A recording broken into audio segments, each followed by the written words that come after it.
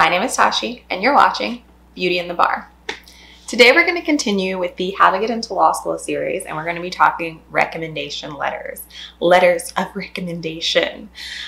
This can be a very nerve-wracking part of the application for people who have social anxiety or people who usually aren't comfortable asking for help, and sometimes that is a big overlap with people who are highly ambitious, independent, and the type of people that are looking to get into law school. The first thing I want to talk about is who you should ask for letters of recommendation. What you want to do is cultivate relationships with the professors and people in your professional life. If you are coming straight out of school, that's going to be your professors.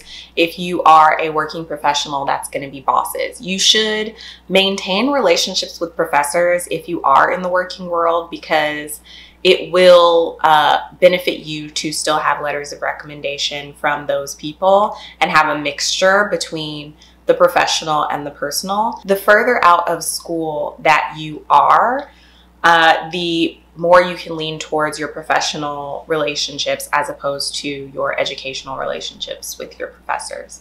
If you are still in school, you should focus on professors that are in your major. Schools generally like to see that you have a recommendation in your core subject, in your subject of expertise.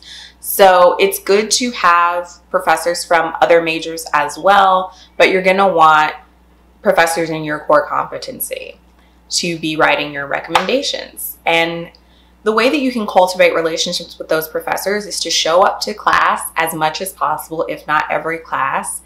Have discussions with them, visit their office hours, do your best work, and potentially take multiple classes with professors that you enjoy. It's good to build up a rapport and let them really get to know you as a person, and especially get to know you and your work ethic. What you don't want to do is go for prestige over quality.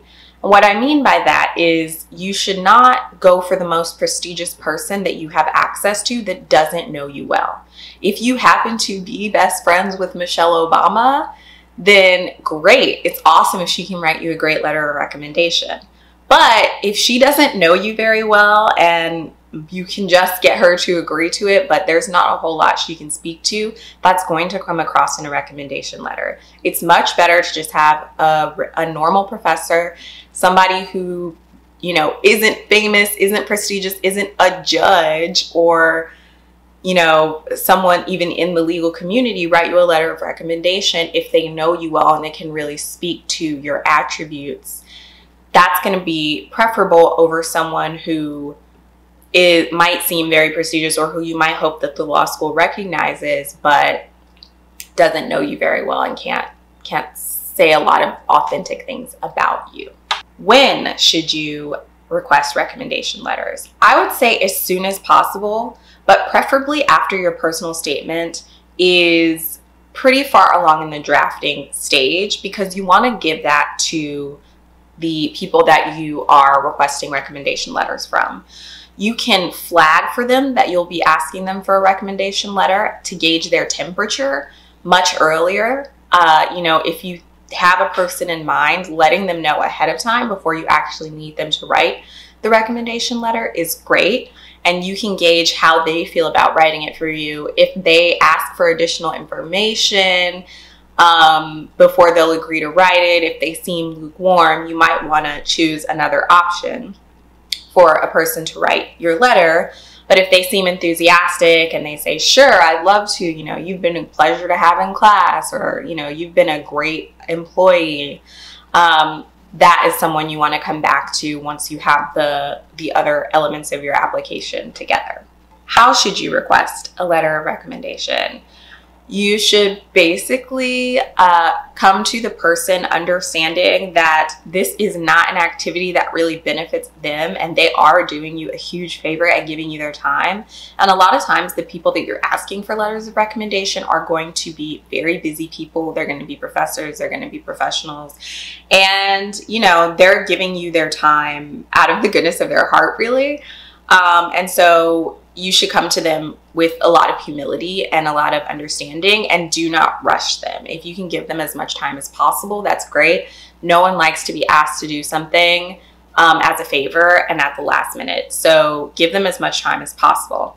And to make it as easy as possible on them, you want to give them a packet of things that will allow them to write the letter as efficiently as possible. This package should include your personal statement or a fairly developed draft of your personal statement. That way they can get to know you, they can understand as a whole how you're presenting yourself to law schools. It should also include a transcript so that they can get a sense of what your grades look like, and you should highlight any courses that you've taken with them to jog their memory of which classes you were in.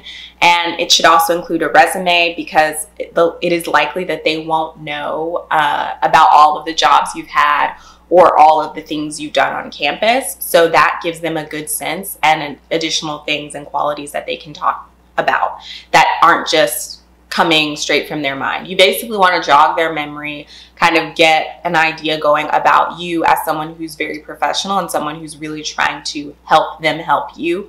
And just giving them a simple packet is really going to aid in that and really going to make you look professional and you look like someone who's putting a lot of time and effort into this. And most people are going to respond to that positively. Now, what should you do if a recommender asks you to write the letter of recommendation yourself and just have them sign off on it? Take it as a huge gift.